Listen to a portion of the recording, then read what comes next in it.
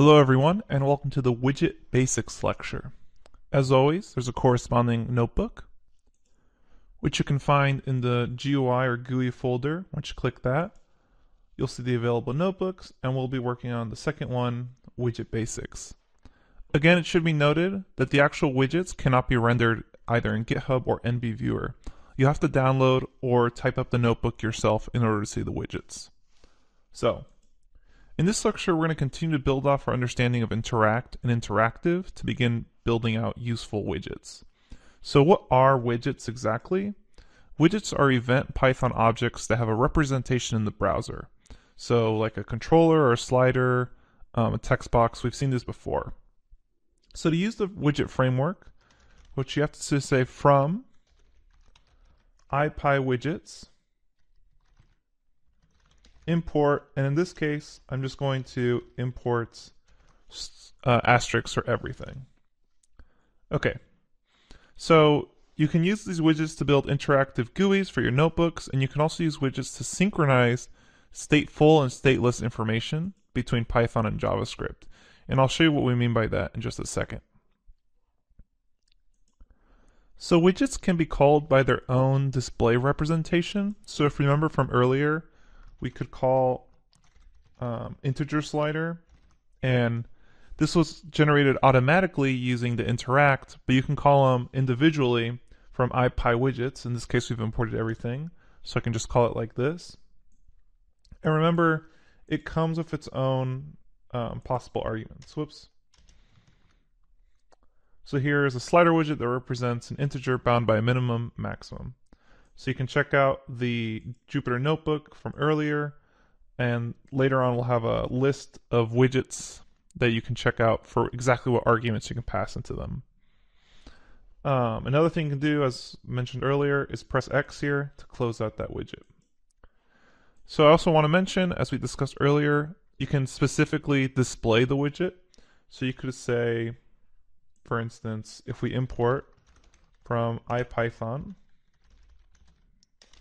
dot display import display, I can actually set a variable equal to int slider and then display that slider, and it'll work. So we saw a little bit about that in the earlier lecture, but something that's interesting to note, that is, if we call this twice, so if I say display W and then call display W again, and I start editing one, you'll notice that they're both in sync. And this is because they're connected since we're displaying the same integer slider. And I'll do one more to drive the point home. So right now, when I change any one of these sliders, I'm just displaying W. And so each of these cells is going to display W. And we can actually close the widget by calling the close method on it. So I could do something like this and close all those widgets. And if I wanted to delete that output, I could just press exit there to hide any output.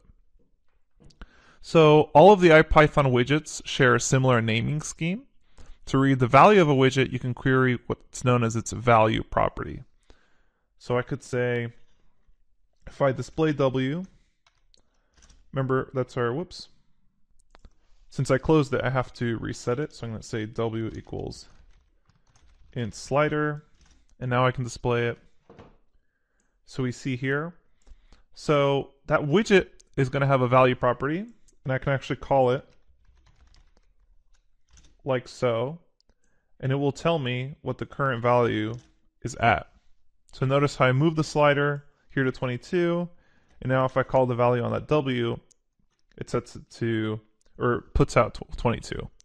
But I can also set its value property. So I can say value is equal to, let's say in this case, 50, run that cell, and notice how the slider changed for that. So in addition to value, most widgets share keys, description, disabled, and visible. So to jump to the notebook to show you this, they share keys, description, disabled, and visible. So regardless of what the widget type actually is, they should have these four properties to them.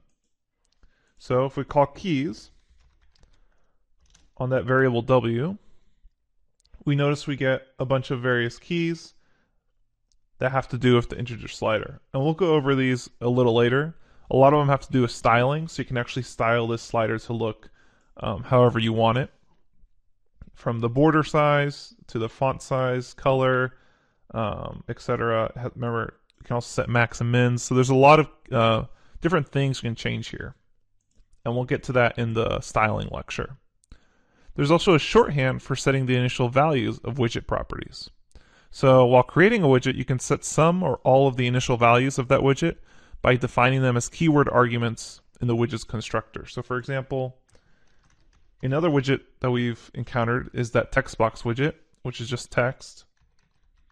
And I can enter the value as hello world. And then I can input disabled equals true. So note, if I put disabled equals true, I can no longer edit this. But if I put it as false, then I can come in and edit whatever is in that text box. So let's go ahead and now move on to thinking about how we can link two similar widgets. So you may need to display the same value two different ways. So you need two different widgets. And instead of attempting to manually synchronize the values of these two widgets, you can use what's known as a traitlet link function. So you can say from traitlets import link, and I'm going to say A is equal to a float text widget, and B is equal to a float slider widget. And if I call the display on both A and B, I can then use the link to link them together. So I can use it with this syntax. I can say my link equals link and then pass tuples. And on the first one, I'm going to fill out A with a string value and B with a string value. And whoops, this should have been traitlets. There we go. And now you can see they're going to be linked together. So what did we do here? I said from traitlet import link, set the two similar widgets that you want to link together, call the display on both of them, and then in order to link them, you can say link and pass a tuple of the name of the widget and what you actually want to link. In this case, I just want to link the value. And there I can move it around and you can see that they're linked.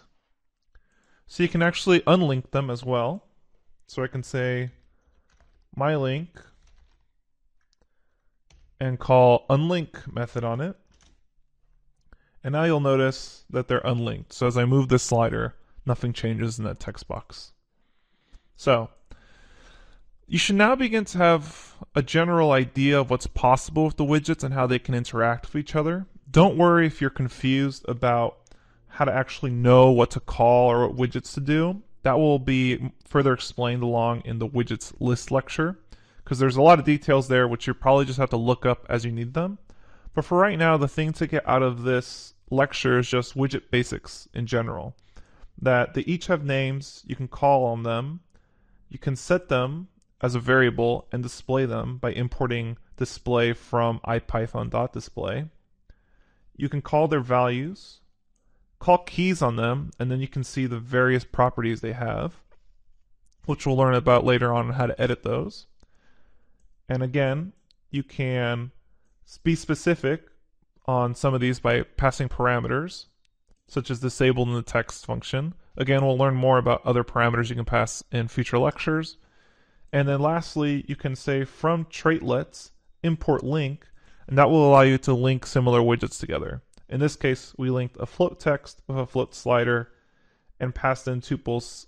First argument was the variable that contained that widget, or remember that box object. And then the second one was the value we wanted to link together. and then we can unlink them by calling the unlink method on that variable name. All right, so that's it for widget basics. In the next lecture, we'll learn about widget events, further build our understanding of what's possible. Really, these early lectures in this portion of the GUI section is just to show you what's possible. Later on, you'll be able to implement them yourselves. Okay, so next is widget events. I will see you at the next lecture.